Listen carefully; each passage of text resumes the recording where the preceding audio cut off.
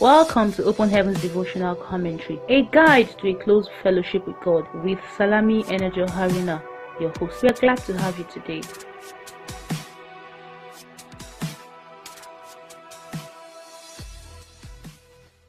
Hello, good day friends, and thank you for joining us today again. Open Heavens is written by our Father in the Lord, Pastor Enoch Adejare, General Overseer of the Redeemed Christian Church of God. And this commentary is intended to bring insights to God's Word by the help of the Holy Spirit. Today's date is Friday, the 24th day of September 2021, and our topic for today is Follow Good Leadership. Let us pray. Our Father in heaven, we are grateful for this timeless opportunity to gather before you again. Thank you for your word that you feed us with daily.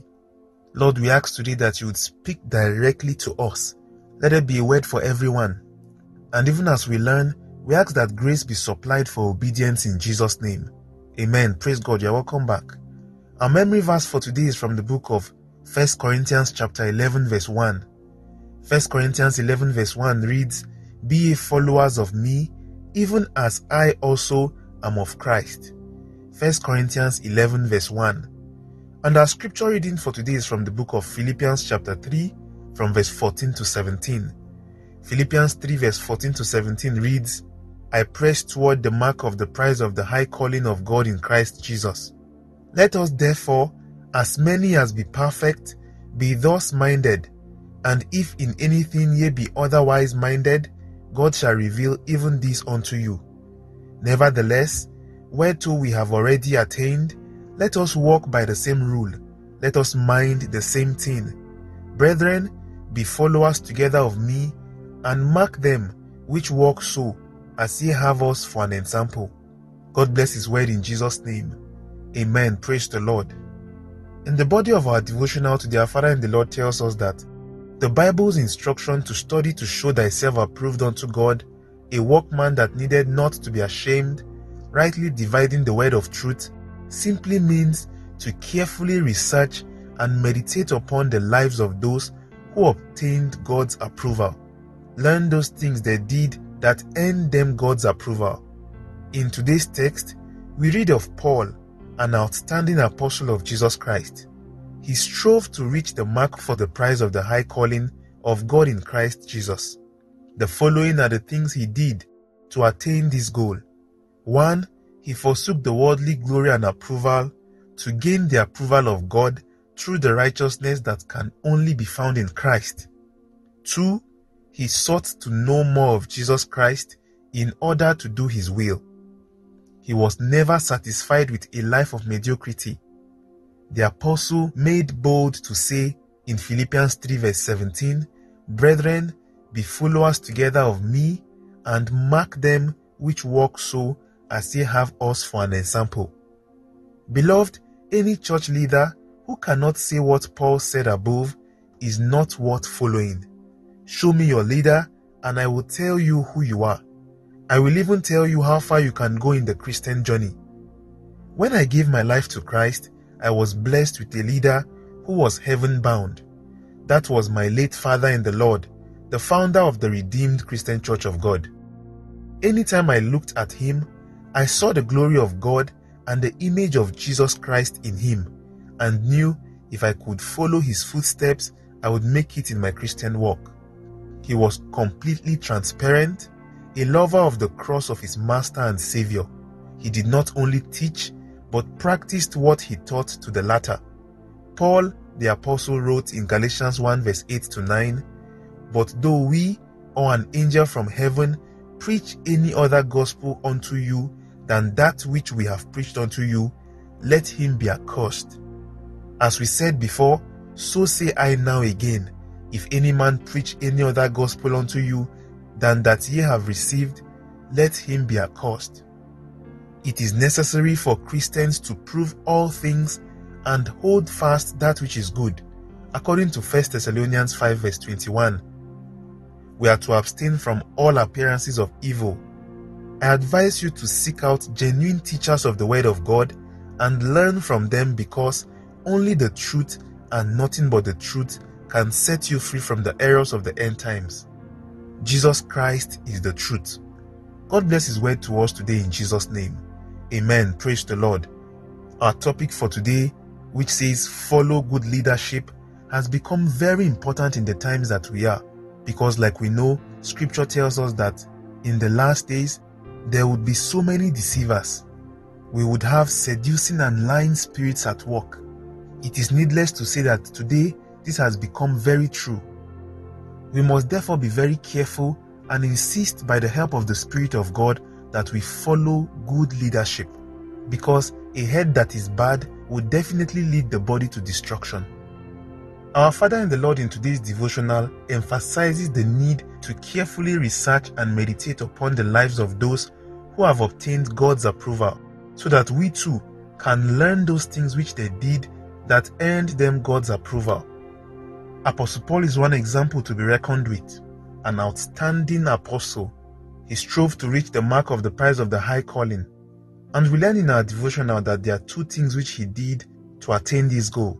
The first was that he forsook the worldly glory and approval so that he may gain the approval of God. He also sought to know more of Jesus Christ in order to do his will.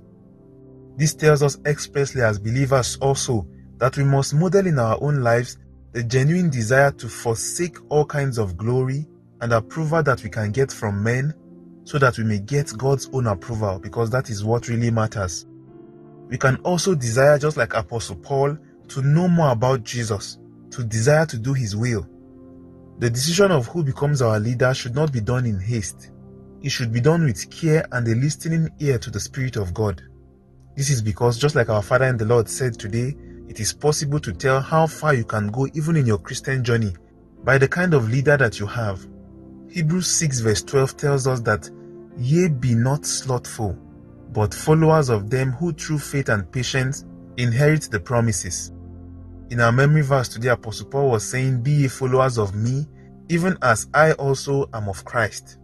We can deduce from this that our ultimate example should be Christ. And whomever we are learning from who does not model Christ is a wrong example. It is so sad that today in church we find many preachers who can even pass as comedians. A man cannot give what he does not have. We must also be very careful about the kind of doctrines that we learn. In Galatians chapter 1 verse 8 to 9, Apostle Paul was warning the believers there to be careful of any other gospel that would come, even if it was going to be preached by they, the apostles themselves, or by an angel from heaven. This is why believers must be like the Berean Christians. They must be sound in their knowledge of the Word of God and trust the Spirit of God also for understanding. At this point, I would like to add also that we have a whole lot of examples from Scripture. This is one of the surest ways to get good examples. We have the story of the lives of men from whom we can learn from. We can also see the promises of God made available to us there. Romans 15 verse 4 tells us that for whatsoever things were written aforetime were written for our learning, that we through patience and comfort of the scriptures might have hope.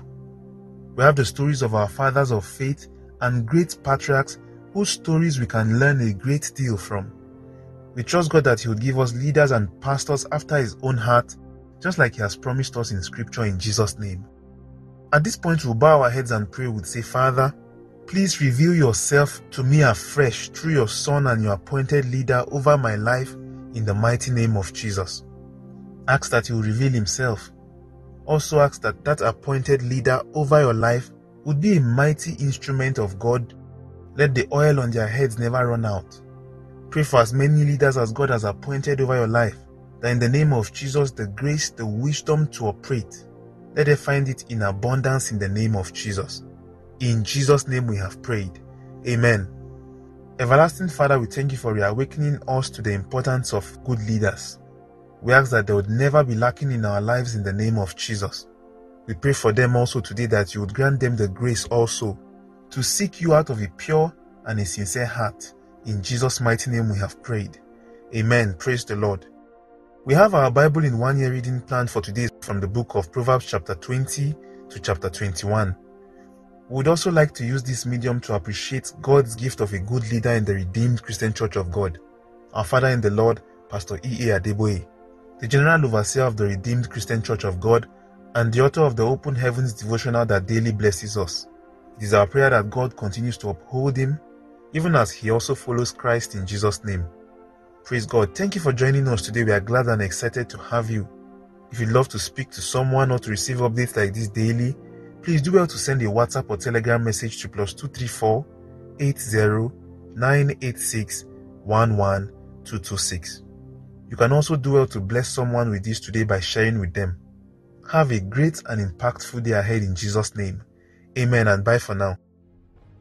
I believe you enjoyed today's devotional. We'd love to hear from you. Kindly leave a comment.